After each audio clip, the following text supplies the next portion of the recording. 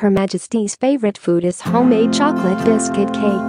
The cake and her patent black Launer handbag are two things the Queen will never leave her home without.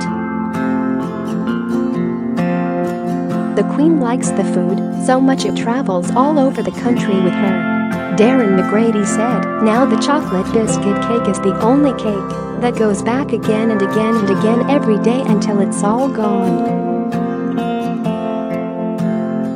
She'll take a small slice every day until eventually there is only one tiny piece, but you have to send that up. She wants to finish the whole of that cake." According to Harper's Bazaar, Queen Elizabeth II likes a piece of a cake every day. Princess Diana and her two sons Prince Harry and Prince William are also believed to be big fans of the pudding.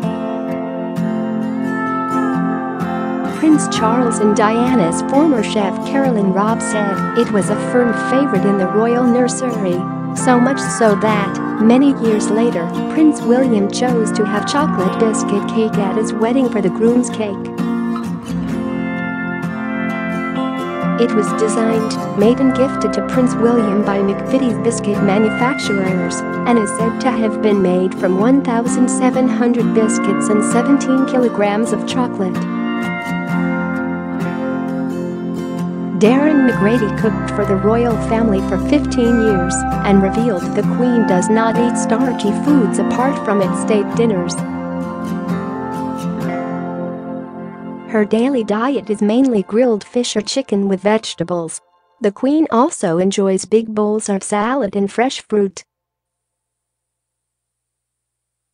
Mr McGrady said, with a banana, she'll cut off the bottoms and cut the banana lengthwise, and then cut the banana into tiny slices to eat with a fork.